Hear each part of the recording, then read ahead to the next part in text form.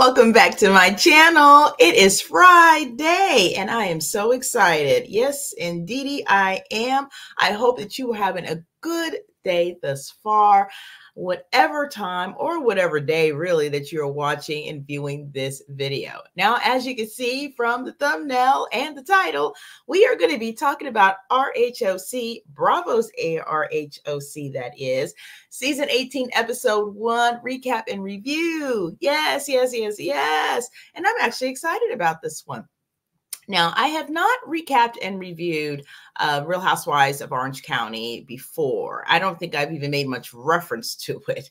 But I had a bit of an inkling that this was going to probably be a really good season.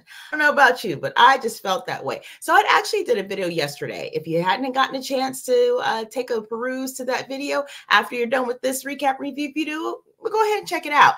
It gave a nice little opening to some of the things that we were going to see within the season, and for certainly what was going to open up with the season. I also gave a little bit of background for Katie, who's the new housewife. And yeah, I really enjoyed doing that video because it really got me excited about some of the storylines that were going to take place, because it felt like it was very authentic this season. You know, it didn't feel like the normal contrived type of storylines, at least at the moment. You know, we've had a couple of things that we are dealing with at this point. One of them being the DUI that Shannon had received just days after, it turns out, the reunion. And that's what I had thought at first that had happened before, but here it is. And I think I got that right for the last video. The reunion for last season, season 17, took place first.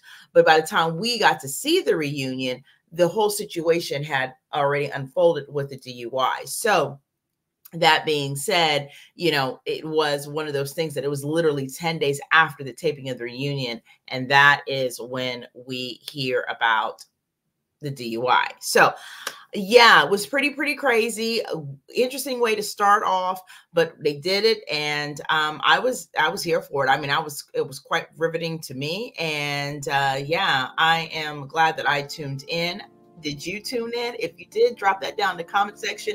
If you plan on watching the season but hadn't gotten a chance to yet, let me know down below as well. I do plan on recapping and reviewing each one of the episodes.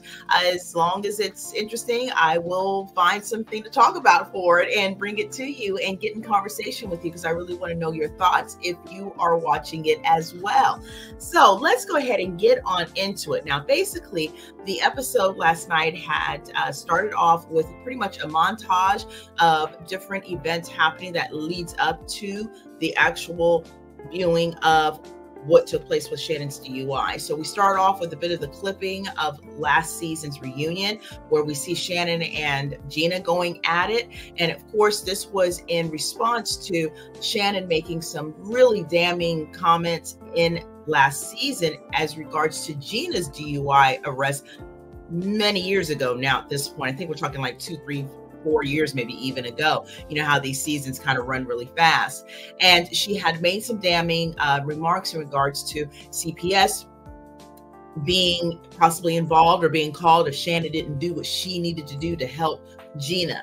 Because, you know, Shannon's always fancied herself as that person who was kind of always there for people whenever they needed them. And yes, Gina had at times over the last couple of years in the seasons, subsequently to her DUI arrest, had shared how thankful and grateful she was for the things that Shannon did during that time, because she does acknowledge that Shannon was really a friend to her.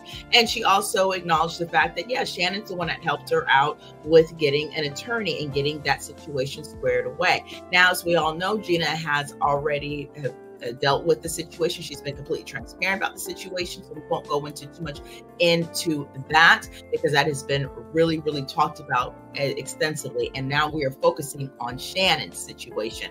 And sometimes, you know, we say people shouldn't judge people with glass houses because we all live in them, right? It's not really how the saying goes, but it's close enough. You get the point. So now here Shannon is at age 59, and I specify the age because she specifies the age in the sense of like, you know, what am I doing? What am I showing? How am I showing and living up at this age doing this kind of thing? And as I shared in my last video, I agree with her because it's ridiculous. But let's get into it. So yes, they talk about that. They also give us a little bit of what we see conversation with Shannon and the ladies at probably the Quiet Woman, it looks like, restaurant, where they're basically going back and forth with her about the events, because this is subsequent to that. We don't get full scenes of it, but we do get bits and pieces of what has taken place up until the point of the start of the filming for season 18. So, of course, people are really upset. Tamara is basically, you know, calling her out about her drinking. You know, we see that some of the other ladies are getting ruffled about the situation. Now, one thing about Shannon is that she is being very transparent, and she says, look, I am keeping myself up to a certain standard. I know I failed that standard. I don't feel I have a drinking problem. As she shared, she just feels that she had an issue with coping and utilizing drinking with coping with things that she has been dealing with. And we all know that Shannon has had quite a tumultuous really tenure on Real Housewives of Orange County. She is always, undeniably, every single season has brought some form of storyline that has been very meaty, riveting, and fully authentic in what was going on her day to day. One thing I don't think you could ever say about Shannon is that she never comes with a storyline or comes up with a contrived storyline because she has nothing else to talk about. She always has something to talk about, whether it was the divorce with David, the issues that she's had subsequent from the divorce, you know, the children and things going on there. I mean, she's always had something to bring to the show, and this is why she stays on the show. Now, I've also got my notes here because I don't want to miss anything. Now, of course, at this point, we're getting to hear a little bit more details as well about what actually took place with the DUI. And Shannon pretty much shares in the confessionals, as well as when we get to the point where she's talking to her daughters and really looking for, in essence, their forgiveness and wanting to apologize for what took place. But she shares with us that the details surrounding the DUIs that her and John Jansen, who is now her ex and now dating Alexis Polino, which is also a new, I won't say cast member yet, but I'm pretty sure this is where she's trying to head for the third time around. But we'll get into that a little bit later. So basically, she says she went to John Jansen's house. They had a massive fight, massive argument rather. And he had basically said, you know, that she was a drunken idiot. She got upset, decided to pretty much go right outside that car and get into the car. She was very, very angry about what he had said, maybe angry about all the other things that were said. And she decided, kind of like, you know, hey, I'll show you kind of thing. She gets into the car and she loses control of the vehicle. She says almost immediately. She did have her pet in the car as well. And she actually hit a side of an apartment building. Now, I know that they reference house. I saw a news clip that referenced that it was an apartment building. Nevertheless, it was a residential area that she had banged into. I mean, Shannon could have killed herself. She could have killed herself. She could have killed someone else. She could have killed a dog. I mean, it really could have been a serious, serious situation. It is a serious, serious situation. And of course, Shannon feels really horrible about that. One of the things that I do appreciate about Shannon is that she basically does specify at different times throughout the show, and also if you watch What Happens Live, she's talked about that as well, that, you know, she was so grateful that there was nobody there, that you know, honestly, Shannon, to me, even though for all her faults, I do think that there is an empathetic element to her. And if she had ever did something to someone, of course, she'd feel horrible about it. But, you know, for a lot of people, that would have been too late, right? You should know better. So at the end of the day, she has definitely learned her lesson. And thank God no one else had to be a part of the consequence of her lesson other than herself, really, at this point, and the damage that was done to the apartment building, which I'm sure she's working all that stuff out, whatever that come may. Now, as I shared, when they were doing the clips in the beginning, you know, Shannon was being challenged by the ladies in regards to that evening. And so it was kind of a bit of a pile on, but Shannon needed to hear it. Because at the end of the day, when Shannon feels a certain way about what someone else does within the group, she's letting it be known, right? So she was taking those lumps, and I appreciated her for that. I appreciate that she wasn't trying to hide from it. Now, you may not have liked all her responses, but she definitely made sure she got in there and said, look, I got to take my lickings, so I'm going to take them. And she did just that.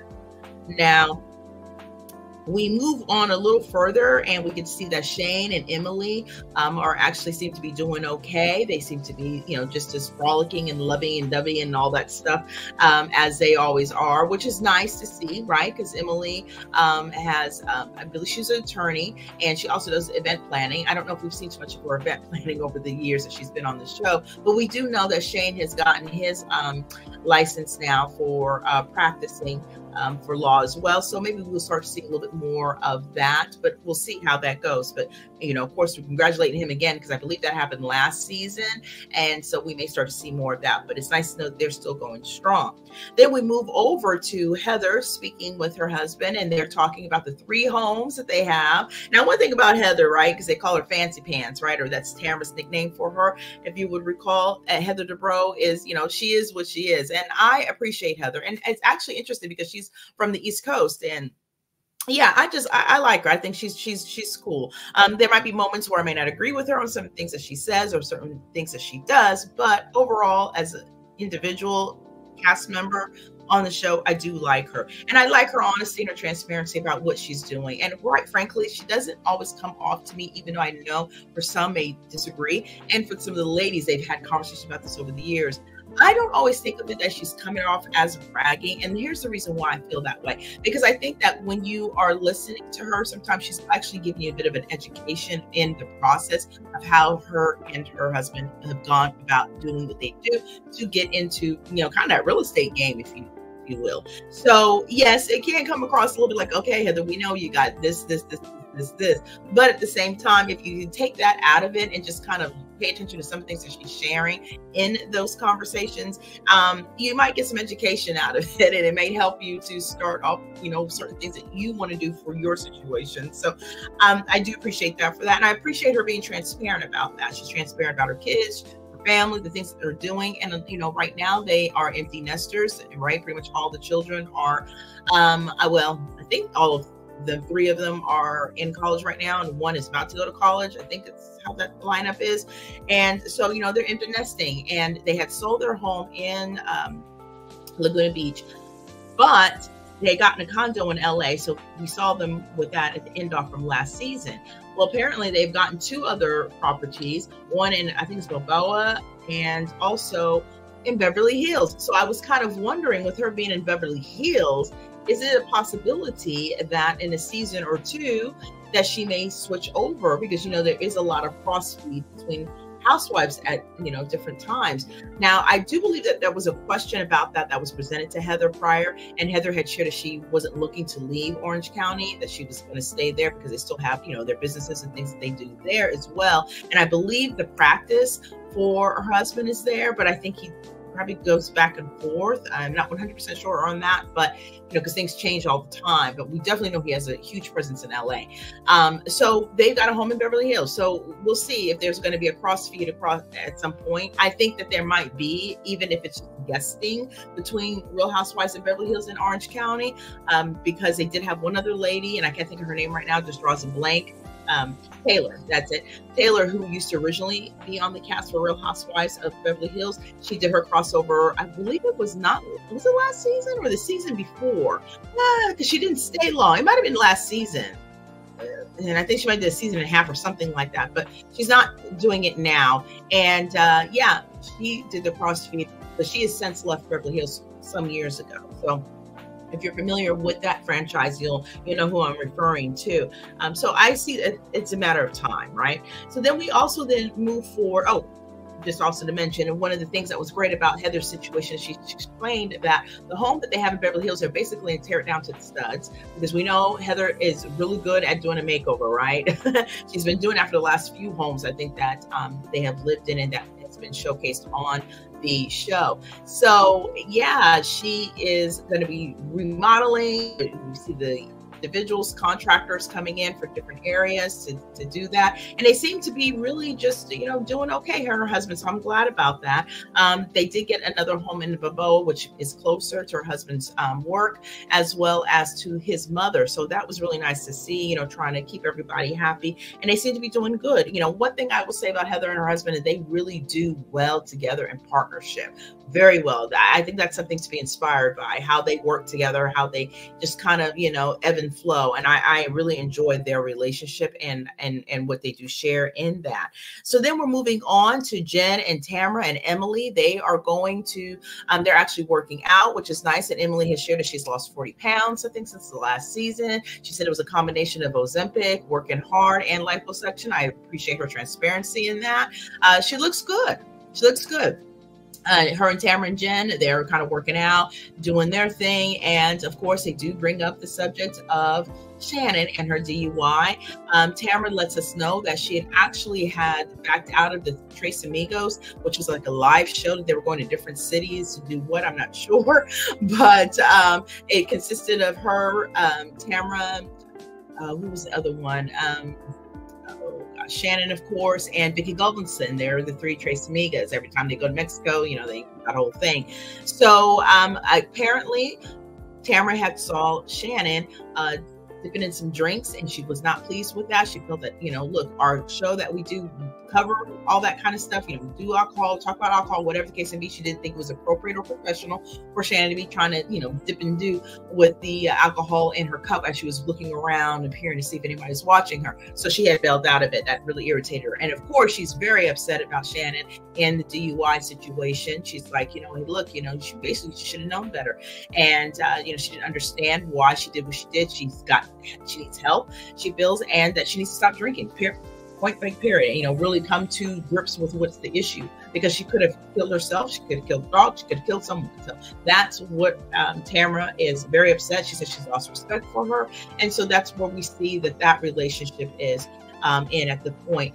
Shannon has shared throughout the first part of the show that she has, some strained relationships with the ladies because of the situation. Some people she's been able to be in contact with, and some she has not. And so as we see, her situation with Tamara is not too good. It was a bit up and down and rocky last season as well, because, Tamara and Shannon had a very visual, however you want to say, spat that turned into a couple of years of just not speaking to each other, a lot of back and forth on social media, and just really, it was very actually heartbreaking to watch that from them two, because they had been so close with Vicky as well. Now, Vicky, she managed to stay, kind of the in-between, and really wanted those two ladies to get back together. There's a lot of misunderstanding, a lot of things that were said, but in a nutshell, if you've been watching over the last few seasons, one of the things about what Shannon and her situation is, when she goes through her situation, she goes through her situation. And therefore, she's not always available to other people. And it can become a very toxic type of connection with a friend, where she's always the one with the problems, always needs your help, and it's never can be there fully as a friend. And this is the things that Tamara was sharing with her. So of course, there's a lot of back and forth. There was some form of reconciliation, but it was tenuous at best for last season. And as we see that it didn't get any better, and with this DUI, it really has just kind of put it at a stall, kind of a break moment for Tamara. So, and that's understandable. So they are talking about that at this point. Tamara also shares that she apparently has been spending a lot of time between Orange County and Big Bear. So they got a home out there. Apparently the home, we got to see a little bit of a pic of that. It looks beautiful. I believe it throughout this season, there will be some time where they will go to Big Bear. So we'll get to see the home in full. So that will be fun to see. Then we move into the fact that Jen and Tamara, as I mentioned in my last video yesterday, that they are doing good at this point. We know that they had a lot of issues and very rocky relationship last season. Matter of fact, Tamara was the one that brought Jen onto the show. So that was a bit interesting to see how that fell apart. But it did. And there was a lot of issues because of Ryan, which is Jen's fiance. I believe he is. Nope, not a fiance yet, but her boyfriend. At the time, and live-in boyfriend, I think, for the most part, because she's got several kids from her previous marriage, which in fact she's not fully divorced out of yet, and they don't really care for him because he's a bit of a ladies man. So that was the issue from last season, but we see that they have been able to get together, talk. Jen has shared that she knows what she's getting with Tamara, and she knows where she stands. She knows what she's about, and they've gotten to a point where she's wants to keep it easy breezy with her, and then it seems to be going okay for the moment. So that is basically what sums up that first few moments of what's going on. So then we jump into the meaty part of the actual episode, which is, again, Shannon's DUI, which is going to be a meaty part of a lot of the season. And I really do feel that Shannon's really going to be carrying this season on her back, honestly, because there's a lot going on and a lot that's brewing, and a lot's going to be coming up. So she's not going to be the only one, but she's going to be definitely a front runner in this show. So she basically got herself a new rental. She's empty nesting. Rental looks nice from what we've seen thus far. She's very, very saddened by the events of the DUI and the effects of the situation with her daughter. So she has a very nice conversation with her daughters. They talk about everything. She basically apologizes for what she's done. She says, there's all these things in my life that I have not done, not experienced. I've not experienced broken bones. I haven't experienced a DUI. I haven't experienced being arrested. Now I did all these in like 10 minutes. If you can also recall, in part of that montage in the beginning, we see that there's a moment in that where Shannon and Heather actually are together, and Shannon is sharing the pictures and the photos of what she looked like that night with Heather, and they really did look gnarly. I mean, she had blood on her face, so it was awful. I mean, it was obviously a bad accident, and it was quite a bit to see, and a very sightly situation for sure. So she's talking about that. The daughters, of course, they love their mother, right? They know their mother's been through so much. But one thing about Shannon is she loves her girls. She loves her girls. She's there for them 100%. They know it from top to bottom. And so they, being older now and being in college, and just being just so mature and very, really, I mean, honest with you, very just even killed, through everything that they've had to deal with, through the ups and downs, the swings back and forth, the divorce and everything. And they're just very, very well-rounded ladies, as it seems that they are. And they're very, up there for their mother. They're supporting her. They appreciate that she's taking responsibility. They appreciate her transparency. And they also appreciate the fact that she is basically owning up to what she did and knows that what she did was wrong, and she's making strides to make it better and to do better. And I appreciate that, because it didn't come from a place, even from the daughters, because of course, with your parents, you don't want to ever feel you're coming down on them, right? But at the end of the day, what Shannon did was extremely dangerous, let alone illegal. And the fact that, they're able to kind of just say, she can have that conversation with her girls, and it be this very mature and understanding and enlightened conversation. I think it was such a benefit for everyone to see that. And I think it was definitely a benefit for Shannon to see that. Shannon, she feels very heartbroken about the fact that for two of the daughters, she was able to take them to college and be with them. And for one of them, she could not. This husband, her ex-husband, David, their father, had to do it. And she couldn't be there because of the shenanigans of John. And then, of course, we go into talking about her relationship with John. It's clear that the girls are not at all interested in dealing with John. I think they're very happy that he is no longer in their life. It seems like John appeared to be a very toxic situation, an entity in their life. And I would have to agree with, from what I see, I felt that same thing too. I didn't feel like there was anything there that would make me think that he was this supporting situation that Shannon really needed. That's my thoughts. Let me know yours in the comment section. So for sure, they're very happy that she has gotten him out of her life. And as she's moved on, she is sharing that she is very happy he's no longer in her life. We do hear the last time that they had spoke, Shannon and John, she says, was 10 days after the incident, where he basically called her and said he didn't want anything to do with her. He wanted her out of her life. He felt that she was an embarrassment, and that was that. And basically because of all of the fanfare of her life, which is quite interesting that he felt that way, that this is representative of the fanfare of her life, being the Marvelity and all, but yet he goes and gets with Alexis. So, that doesn't make a lot of sense to me, but we shall carry on. So they do go through that. It's really beneficial for Shannon to, have this information and share the information with her daughters and get their feeling, their thoughts, so she can move forward as well and continue healing, because she is very, very determined to do better and be better. and monitor herself in a real way. We'll see how that goes. I wish her the best in that for sure.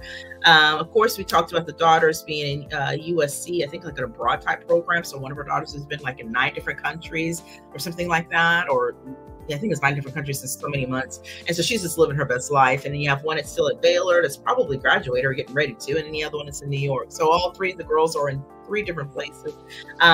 One being in the, I believe, alma mater of Shannon. So she did keep one in the state. But yeah, so she basically did all of that, and that worked out really nicely. Then we definitely go back into the Tamara and Jen Emily portion of them discussing the DUI, of course, on of Tamara in the gym, and all the things that I shared about the respect value that is now lacking for Tamara in this situation. I hope that they do find a way to kind of get back together again, but we'll see as time goes on. Then Shannon also in the conversation talks more about John. She also talks about Alexis as well, John and Alexis, that is, and how, of course, like we just mentioned about how he had an issue with her being all over the place, but yet you seem to not have the issue splashing this new relationship with Alexis all over the internet, I guess. So that was a bit of a bone of contention. But, at the end of the day, like she said, Alexis is more than welcome to her sloppy seconds. So we talked a little bit more about the 10 days. That was the last time that they spoke.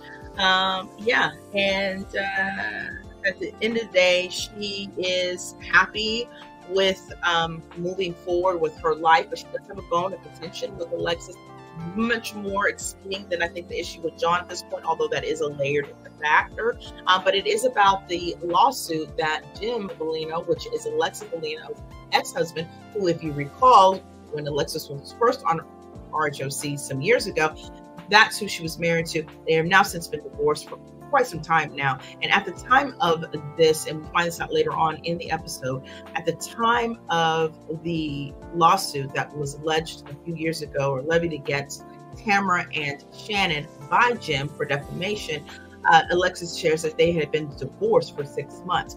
But Shannon feels that Alexis is part of that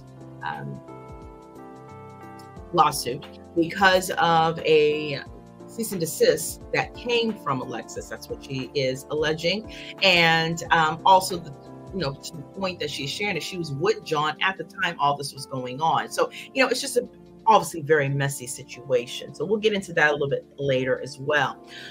So then we're moving on to Heather and her husband, again, talking about their homes and everything, and just speaking on the things that they're going to be doing with the house in Beverly Hills, and just how they're going to be working things about. Now, and what quite is interesting to me is that I'm wondering, where exactly is Heather residing at when she's filming for Orange County? Because if I'm not mistaken, I think Orange County is about like 45 minutes to an hour drive to LA. So it seems like it would be out the way. I guess we'll get more in that. If you recall, if she was doing something temporarily in Orange County or not, let me know. But I only recall the 3 homes. And I'm not really sure where Balboa is, although I kind of reflectively remember a sign for it, but I can't really place that for myself because it's been a few years since I visited LA. So but if you caught that, let me know below, because I was just thinking about that later on, like, what? So yeah, they talk about that. And also one of the big things that we were that's been discussed during that conversation outside of the homes and everything, they seem to be very happy about everything, is that she's going to do the first event basically of the season for each one, right? Heather is good for a party, so she is doing a New Year's, because that's the time frame that we're in now for them on the taping of the show, a New Year's New Me brunch, and she wants to invite all the ladies. Now, Heather is very close with Alexis, because of course Heather's been back and forth on the show as well, and Heather and Alexis have been cool from years ago. So that's a bit of a issue, because Heather has an off and on friendship with Shannon as well. So we'll see how all those things come about. Then we move on to Emily and Gina. Emily apparently is renovating her home, and she is sharing that it's been some time and her house was still stuck in the 90s, or kitchen at least, just like Shane's clothing. So they are getting that stuff together, and so that was good for her. Gina comes over, they speak, and they seem to be in very good spirits, but Gina wants to talk to her even more in depth about the situation with her and Shannon. They talk about that. She shares her feelings about what took place. Of course, she lets us know she's not really good with Shannon at all. Her and Shannon have not really talked much because, again, Shannon did a lot of kind of, I told you so, and this is what I did for you, and kind of nitpicked at her about her DUI situation. And so, of course, that has caused a huge rift. Not to mention also that Gina did a lot of really trying to open up that conversation in regards to John and Shannon last season, and that really blew up in front of their face. So that is also a contributing factor to why they are not friends at this time. But I think that time may change possibly. So as they further talk about, their feelings about that, Emily asks, hey, do you think that she should have went to rehab? And Gina says, yeah, I do. Because we do know that Shannon has gone to some type of retreat or some sort, but they feel like she should have went to rehab. So we'll see how much more conversation is surrounding that aspect. Then once they get to that point, they do move forward where Gina talks to Emily. Of course, she's feeling and looking very bothered, and Emily's like, what's going on? Let me know what's up, because Emily's always there. That's her ride or die girl. And she basically shares about her situation with Travis. And I didn't know that her and Travis had a situation, because Gina and Travis, they have been dating for a very long time. They actually both have 3 children apiece, and they live together in their townhome. So it's 6 kids. She has her kids, I think, most of the time. And then, of course, he has his children through the custody aspect that he has with his first wife.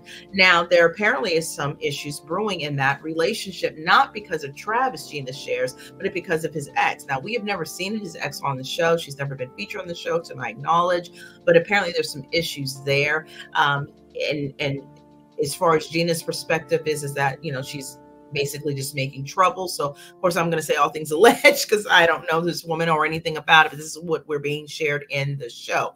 So at this point, apparently it has caused enough of a ruffle of a situation that, Gina feels like the family needs to expand out of the townhome that they live in.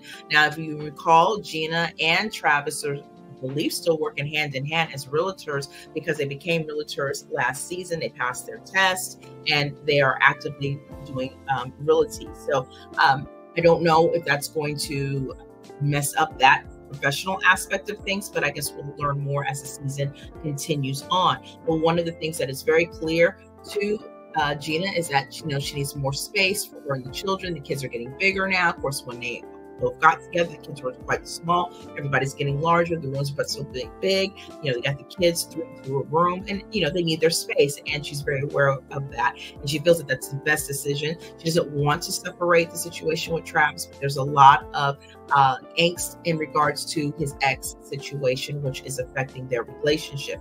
Part in, that when they looked to find a home for all of them to live in, it was beyond their means. So at this point, because she needs to make that leap for her and her children, she is looking to go in it alone to get a home, and her and Travis no longer cohabitate. And so that is a very sad situation that they are now in. Gina is visibly upset about that. It's not something she really wants to do, but she feels it's something she has to do. Emily is very caring and in conversation with her and asking her how she feels about it. And, at the end of the day, how Emily takes the situation, as she feels that, Gina feels that, is it a situation that I'm outgrowing the circumstances, or am I outgrowing Travis? And I don't know if Gina necessarily is outgrowing Travis, because from what I understand, Travis is a great person. Travis was with Gina throughout her whole shenanigans with her ex-husband, Matt, who we know of. He was on the show a little bit, but I think the marriage was probably somewhat on the rocks at the time that Gina and Matt and the family had entered into the show. And he also has some issues with domestic violence that occurred between Gina and Matt, and he's had since dealt with that situation. Gina and Matt have come together. They are fully divorced, but they have now come together. They apparently co-parent well. They get along. Matt had a girlfriend. I don't know if he's still with her, but this was like about a season and a half or so ago. To show that they were all co-parenting, adequately. It's clear that Gina is totally over Matt, and it's fine because the issue with Gina and Matt was his infidelity issue. So they tried to reconcile, as you may recall, but that was not going anywhere. So she decided to move forward. She had gotten with Travis at the same time, and Travis has been pretty much a knight in shining armor. He's been there for her anytime she needed anything. She was definitely that person. We know that last season that Heather and Gina had a bit of a tiff because Heather had felt that, Gina was probably relying too much on Travis as being a sounding board to the situation with Matt, because she's kind of looking at it from like, I don't think he's going to want to hear you talking so much about this man or another man when you're clearly divorced and everything should be over. So I think that they've gotten over that at this point. And I think that it was kind of left where Heather wasn't going to go into delving into her opinions regarding that anymore. And it seems like Shannon has pulled up from it, but not Shannon, but Gina's pulled up from it. But at the same time, here she is now doing something to separate them, which could cause a ripple effect and consequences of a relationship breaking up. Yet this man has been with you throughout all of this situation, and he didn't have to do that. And so it can come, and I think she feels some guilt of feeling like, maybe she's kind of abandoning the situation and she does not want them to break up, but she feels that she needs to make this move to have that separate home for her and her kids because it's the right thing to do. So I'd love to know your thoughts about that. Do you feel that Gina is making the right decision? Do you think that, if it was you, maybe you would do something different? Do you feel like Gina is abandoning the relationship? Do you think that it's a sensible decision? Write those, share those in the comment section. I would really love to know your thoughts, because I think that there's probably some mixed bag on that as far as how people feel on that. Me personally, I understand what Gina is doing and trying to do. I knew at some point, and I think it is kind of just practicality and logic associated with the fact that that townhome is just too small for the 6 kids and the 2 adults, and these kids were small at that time, and as they get bigger they're going to need more room and more space, and that townhome does not look that big. So eventually this is where we're going to get to. The issue I feel is that where's Travis and how is he in dealing with closing up the situation with his ex-wife? We don't have a lot of details about that. I don't know how much we will learn, obviously, throughout the season, but I do hope that they do find some way to wrap that up, because I would not want to see Gina and Travis end, because I think that he's good for her and I think that she's good for him. So we'll see how that goes. But Travis, very much shares his thoughts as well about the situation, and we'll get into that a little bit later. Now, again, she's doing a really good job of talking to her about this, and it seems like it may be the same night that we flip to Jen and Ryan. And of course, Jen and Ryan, they famously have an interesting way of getting together. Jen is a new housewife from last season and now was a friend to Tamara and came on the show. And Tamara and her, they had their outs and they seem to be good now. Now the issue that Jen is dealing with is that Jen is not fully divorced. She's separated from her ex-husband. And what has happened is that apparently her ex-husband, because Jen's family is the one with the money, and he worked for the family. Well, he had left Will, is his name, because she wasn't satisfied in the marriage anymore. They have several kids, and it was a big to-do. Her family was not happy with her.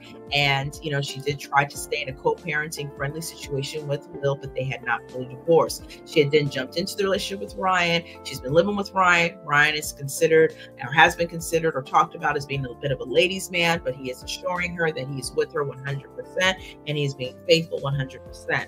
Now, at this same time, Jen was in a home that Will was paying the lion's share, she stated, of the home, which means the majority of the rent for that home that she was living in, because they need to separate things out. Well, apparently over time, things have really deteriorated. Her divorce has stalled.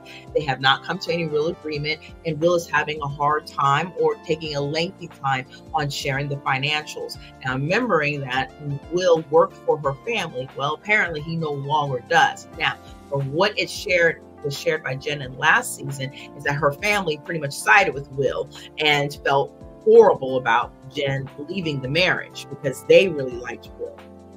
So it was going to be pretty tricky to see how Will would continue to work for the family. So clearly we've got our answer that he does not. And so therefore he's also not being able to pay the amount that he paid for the rent. And she nowhere near has that amount of money to cover the rent in a home over there in Orange County. And like she shares, she only gets $50 a session for her yoga studio session. So that money is not coming in and bringing in what needs to be in order for her to continue to move forward. Now she's obviously very, very concerned about this. She talks about it with Ryan over dinner. Ryan basically says, look, why don't you move in with me? Something we were going to be doing anyways. I think Ryan and Jen have been together for 2+ years. And so he's thinking like, why don't we just kind of move together? Of course, Jen naturally is very cautious of that. She doesn't have a ring, right? She's not even out of the marriage that she was in. And she doesn't want to have to do, again, an uproot for her children, because what if things don't work out with Ryan? Because again, they had a tumultuous relationship situation in last season. And Ryan says, why, instead of looking at basically that cup is half empty, why don't you look at it as being half full? And we were going to do this anyways. We're just going to, it's a lot easier to do this. It's definitely the easiest solution. So why don't you just do it? It appears at the end that Jen is kind of brought along with the idea, okay, if you really are in on this, you're really for it, let's do it. So that's where we end off with that. And then we move on to Heather and Emily and Alexis's time. Now, they are interesting, to say the least.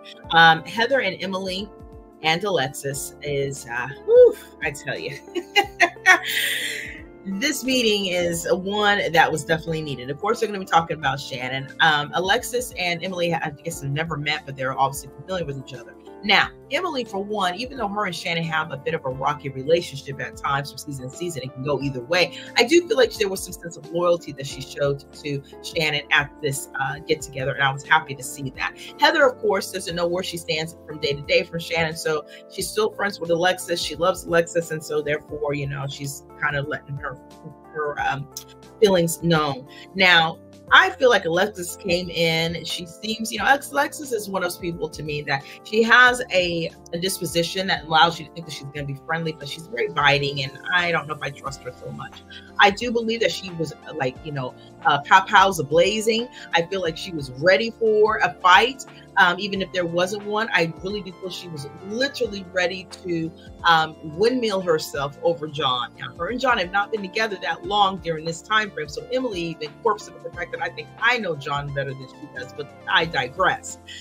So basically, Emily and Heather are already at the restaurant. Alexis comes in, does a little meet and greet, and then they kind of get into it. Now they talk about John, because that's the topic of the situation. They talk about the fact that Heather's New Year's Eve, New Year's, New Me party is coming up, and that, look, she invited Alexis, but she's now the a-hole because of Shannon. And she didn't know how she became that way, because bottom line is she's not going to end that relationship with Alexis, is what we're hearing.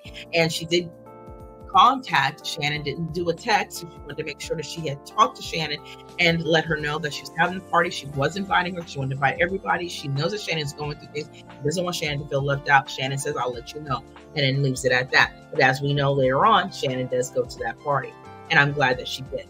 So now, of course, Emily has questions. Emily's always the inquisitive one. She has questions about the situation with Alexis and John, and, Alexis basically just gives the flowery version of how they got together, about the quiet woman. That always seems to be brought up all the time. She says that old girl does not own the quiet woman. This is where John and her met. They kind of hit it off. The heart wants what the heart wants, and there we have it. So, Emily's like, okay, fine. I mean, it is what it is, because at the end of the day, Emily thinks that John is a douche anyway, so it doesn't really matter. But Alexis does make a point to bring up a situation that was referenced also by kind of a flashback of an issue between something that Emily had shared about or said in regards to John, and she's kind of wants to get to the bottom of that, because apparently Emily did this or said these things about whatever this verbal altercation was on a podcast. And so she wanted to address that because it hurt her feelings. This is Alexis. Her feelings were now hurt. And she's like, look, and Emily's not the one to play with either. I mean, I know Alexis wants to come in like she's hot on fire, hot to trot, but Emily ain't the one to play with either. So at the end of the day, Emily could have that girl run in circles. Okay. That's just how I feel about that. But that's my opinion, my thoughts. So, she basically shares how she feels, a little upset that basically that, you were kind of getting information or what was being said to you, because it basically was false, right? Because whatever Alexis believes or feels, it's going to be whatever John tells her. Okay. She has no alliances to Shannon, and she's going to do whatever her man says or believes, whether it's fully true or not. We know this is how it is. So, she is windmilling for this man. He hasn't even made a single, other than, I would say single cameo, other than that flashback, but he's not made a current cameo. And here we got these women fighting over this man. It's ridiculous. And mostly Alexis doing the fighting. And so, she just wants to know, like, you basically trust a drunk, then over him. Well, of course, she's going to trust Shannon over him because she doesn't have a relationship with John, right? Emily basically lets her know, look, Shannon, I had to listen for the last 3 years that he doesn't pay no money. He doesn't do this. He doesn't do that. So this is what we have. Shannon is Emily's friend. She's not friends with John, and she thinks John's a douche, so it doesn't matter anyways. So they get it kind of cleared up somewhat, I guess. Alexis basically just, just saying that whatever was presented wasn't true. Emily doesn't care. She just doesn't care. But like I tell you, when Alexis walked in there, though, boy, she was ready to go. And I honestly, she was so excited to hard launch this relationship with John. Okay, she was there, front and center. She is going to be the victor of this situation. He has let that be known. She's going to be his fighter. She is his protector. And I think it's absolutely ridiculous, but it makes for good TV. So we will stay tuned.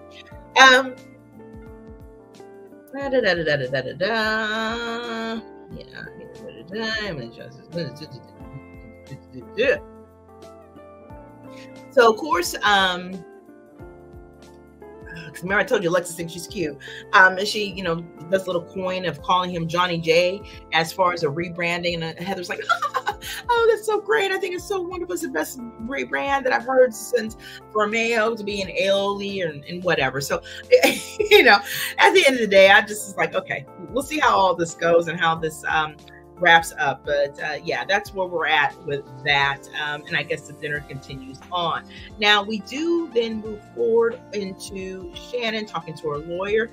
And I thought that was really interesting to hear the parameters that were associated around the DUI itself, which has a very good conversation with her lawyer. Her lawyer basically, lays out the fact that, she has 3 years probation.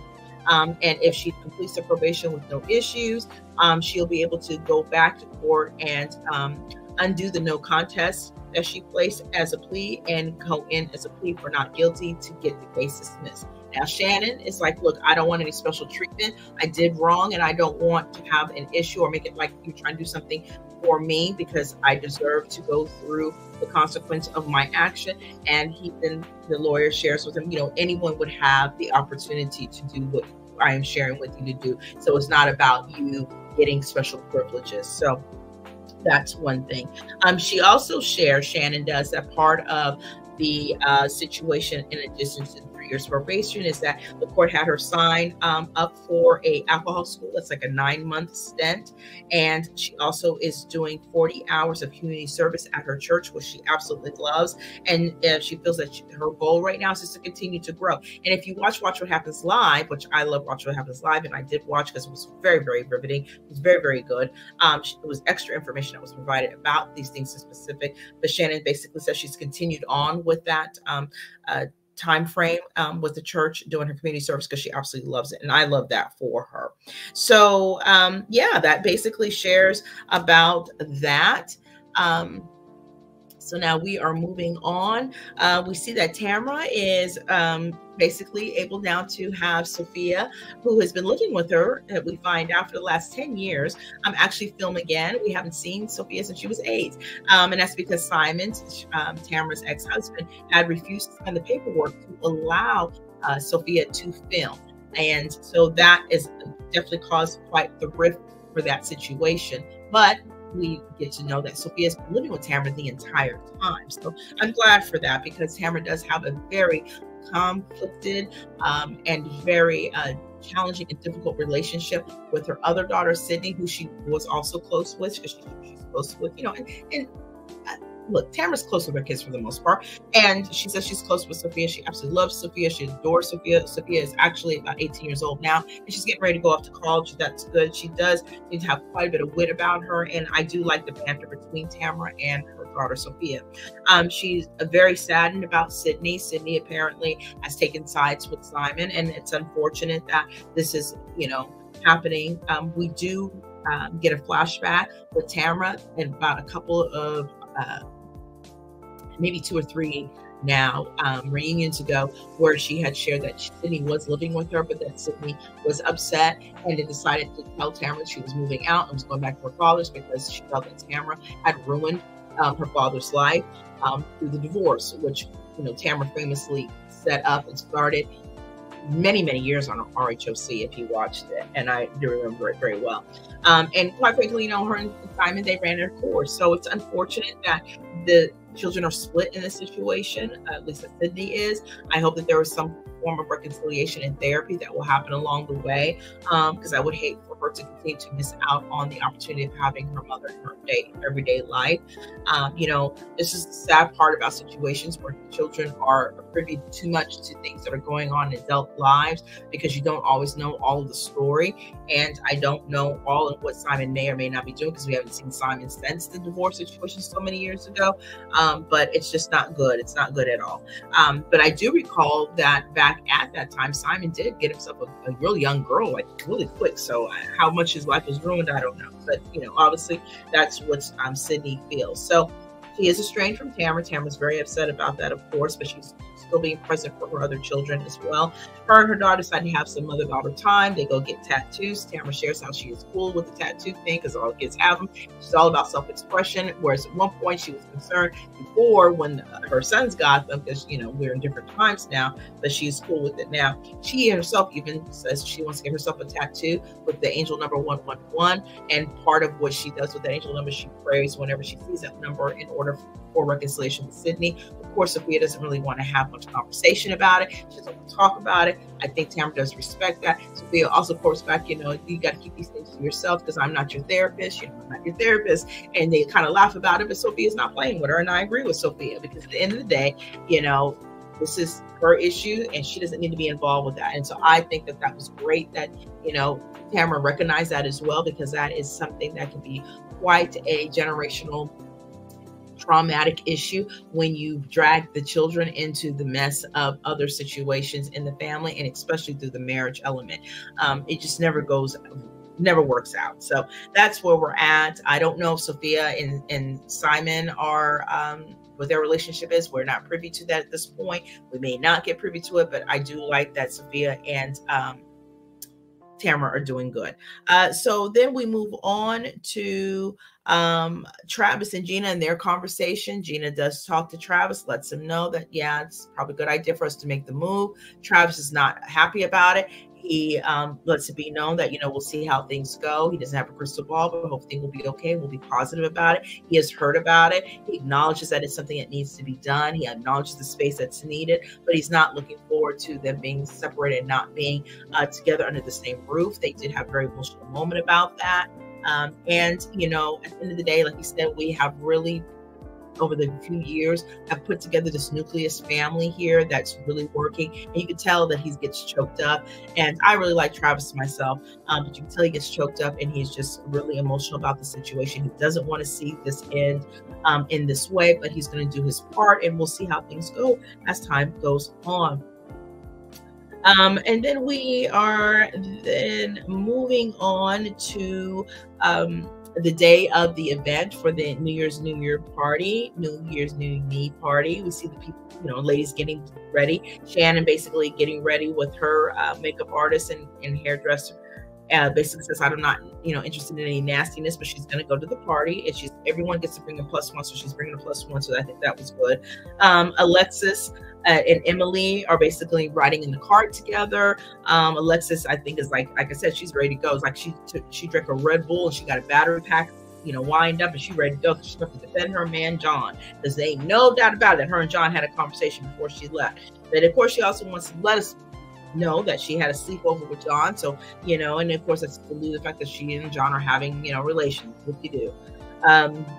But that's what happened, and that's great. Alexis, I think, is just here, or not Alexis, Emily's just here for the party. She really is, because again, we never know what their relationship is with her and Shannon. Then we get excited news for Gina, because now we're entering Katie, which is the new housewife, and I already did a bit of a background for her in my last video. So if you have not checked that video out, take a look at that. It's though you can't miss it really, but it's the weekly roundup that is reality TV, and you'll see her right on there, and she says that she is here for the drama. So that's what I put on there anyways, on that thumbnail. So she's there, and yeah, so we get to meet her, and Gina's just super excited about the fact that Katie is there and part of the family. Now also Katie has met Gina through Sutton. And Sutton is the one that basically gave her the, hey, go check her out as far as finding a place in Orange County, because both Sutton and Katie are from Georgia originally, and they met somewhere, I guess, in Beverly Hills. So that's how they have come about. And of course, she does like her. Katie feels that, Gina has quite the zest for life, and she appreciates that. Also in the car ride over between Alexis and Emily, Alexis is kind of crying a little bit, because I think she's a little bit nervous or a little bit anxious about this. Of course, she's going to not show it in the sense of like, yeah, I'm really nervous about this, but you can tell she is. So she's trying to probe Emily for how, checking the temperature, if you will, of Shannon. And like Emily says, you never know what version of Shannon you're going to get. So you just have to wait and see, like everybody else, I guess. But I thought it was cute that she tried to pump her for information, and I'm just like, girl, please. So then we're moving forward into we're seeing Heather kind of pitting around and getting things together for the party, as well as welcoming guests that are coming in. She's in a beautiful blue dress, and the party looks very festive. It looks very fun. Heather is definitely in her element. She does corp a little bit about Emily, all the complaints that Emily had last year about the parties with all the monogram stuff. Well, she's like, there's no monograms here this time. So that was kind of funny, but she was lighthearted about it. Well, not so much last year, but they are this year. So I'm glad they've reconciled that and moved on from that.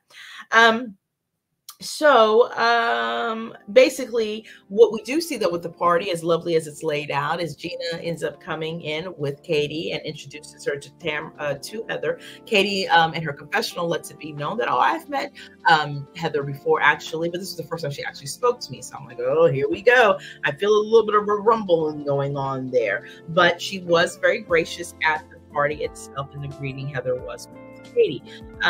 And so Gina lets us know that there's lots of stations at the party, and those stations are those tarot reader cards and a wish table where you do wishes for people at the party. Even if you don't know them, just do a good wish for somebody. So there's a lot of stations there, and as Gina corps about the fact that, yeah, you got to be ready to work when you go to a Heather Dubrow party. So we also get into a bit of the fact that not only is Jen having issues with that rental, and really getting eviction is on the table, I think, at this point, and the loss of rent. Well, it turns out that that home is one that Jen has been made aware of through Gina. Gina's the one that was able to vouch for Jen to get that rental. So she's kind of trying to not do too much conversating with her, because what is she supposed to say, about this? And she also feels bad because she's the one that, gave her as a reference, but it is what it is. So, but that's what's going on there. Then we see also when Jen comes into the party that it is a bit of an awkward moment, but she does have one. Then Tamara does arrive. She gets automatically a run in her nylon due to Gina. So that was kind of cute. And Tamara, you know, she seems like she's pretty much relaxed. One point that was made that I appreciated from Eddie, her husband, when they were getting ready, is that she was letting him know everybody was there. And he's like, you know, look, basically, you know, keep yourself firm with Shannon, because that was a toxic situation. And he said for Alexis, I wouldn't trust her. And I agree with him. I think it's definitely trust and verify total situation when it comes to Alexis, because Alexis and Tamara do not have a good relationship. They never have. They've never really cared for each other. However, they did share, Tamara did share, that they did have reconciled at one of the most recent BravoCons. They talked, and I guess now that they're cool, we'll see what happens as time goes on. Oh, there's also a bit of a comment made in regards to the drinking concept, because Emily and Tamara are talking about Shannon and the drinking, and, you know, and how she's kind of, you know, getting herself together and all this kind of stuff. Because Shannon, you know, she's going to just get used to the fact that she's the talk of the conversation everywhere. And in Tamara, you know, Emily shares with Tamara that, yeah, she says she's got 2 drink minimum. And Tamara says, what, an hour? So, you know, obviously Tamara's not here for anything unless she sees it in full form. You know, we'll see what happens with that. Shannon does finally arrive with her +1, looking great, I might add. I was very happy for the fact that, look, when you're in those type of situations, you make sure you look your best, because that will help with your confidence. And I think it did just that. Shannon had the right amount of anxiety, not too over the top, but she was ready to go. And she knew that she was on a mission to also have a conversation with Alexis, because if she's going to be here and part of the girls group, that she's going to need to have that conversation and get the elephant out of the room. She also knows that her relationships with the other ladies are a little up and down, and she doesn't know where she stands with each one. So she's, you know, going to tread in lightly. So she gets in. The first person she does talk to, for the most part, other than the hellos with Heather, is Gina, which I think was a good person to kind of slide in with.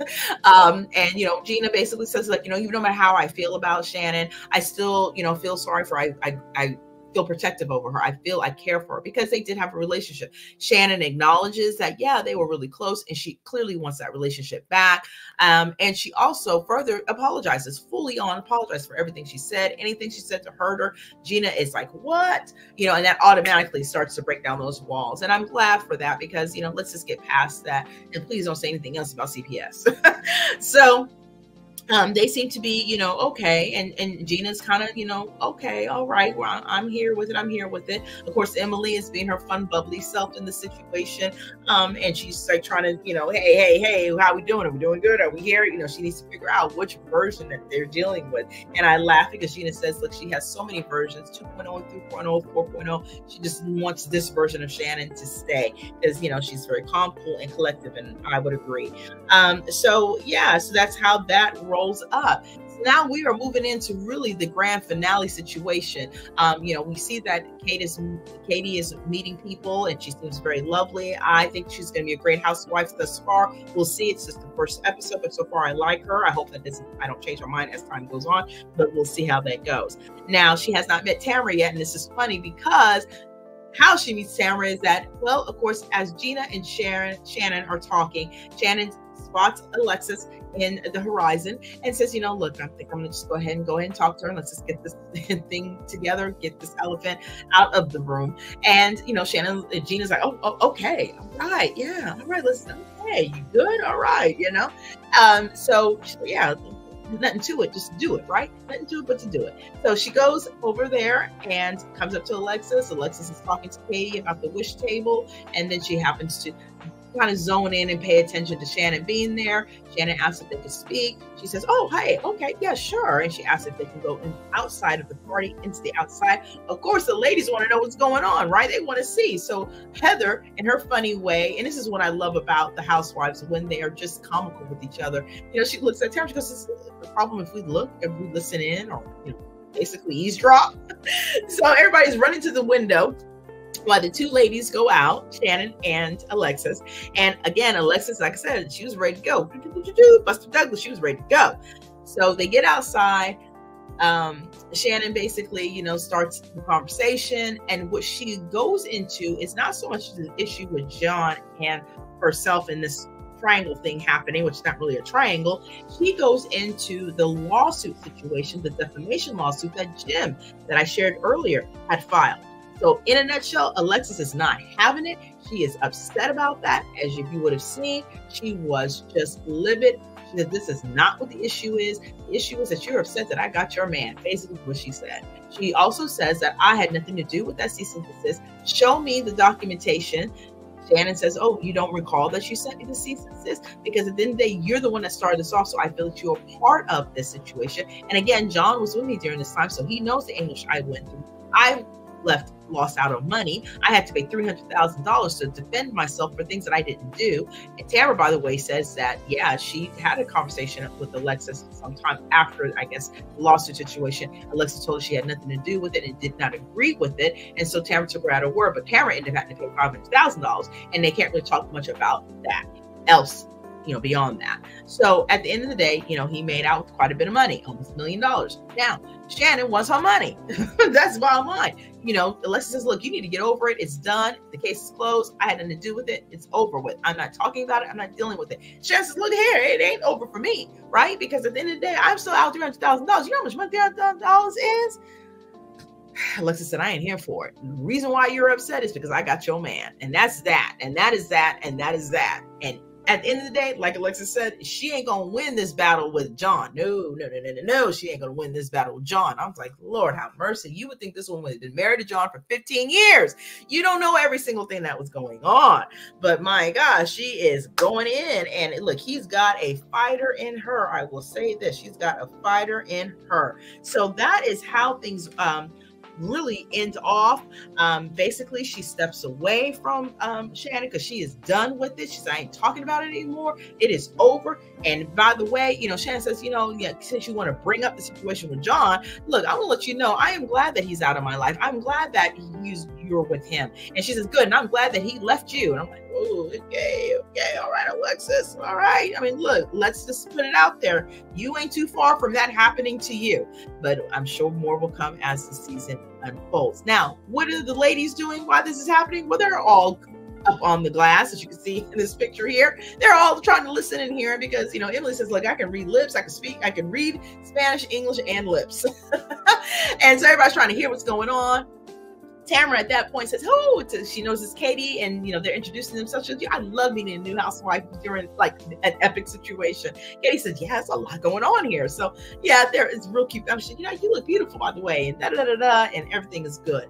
And then of course, as soon as they see that things are, because they're kind of giving us a little bit of play by play, Alexis isn't talking.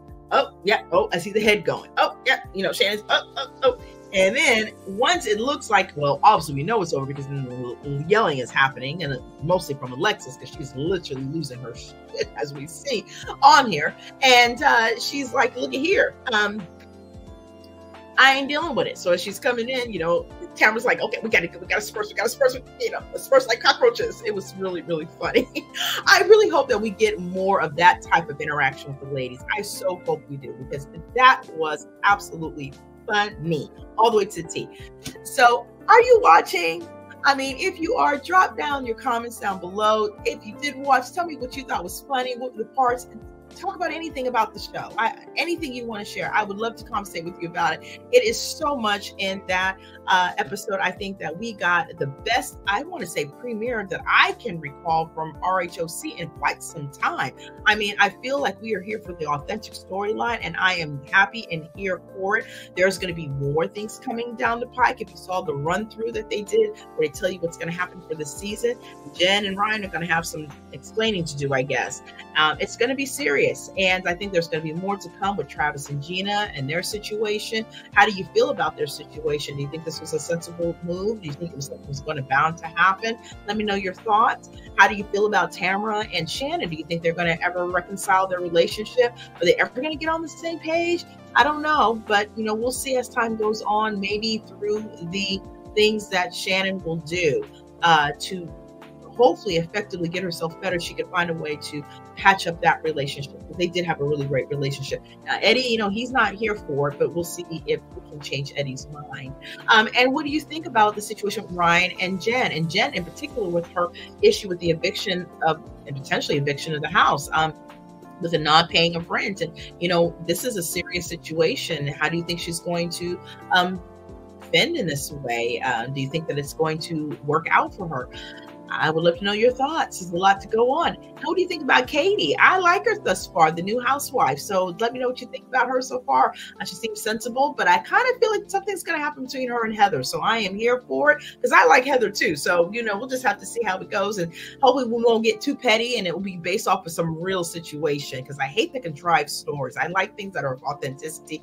Even if you've got to go and reshoot something over and over again, that's fine. But I need the story to be a real thing and not some stupid, made up thing just because you don't want to talk about what's really happening in the group. So I think that about does it. We have been talking for a little while here. I didn't want this video to go too much longer, but I did want to get in here and, we'll see. Now I will look to see, depending on how much information is, opens up and unveils from episode to episode, if I'm going to split up the recaps and reviews. If you're cool with it being this length and just kind of going over it in one video, fine. If you like it to be separated into maybe parts, let me know and I can make some arrangements on that as well.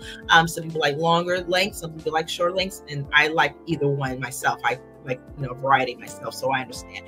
I think we did really well though on all these highlights, and sometimes some of the episodes it won't be as much of a playback either. Sometimes we'll just talk about what's the real issue, and so I think that's going to be a lot of what will to come, because there's going to be some definitely situational issues happening.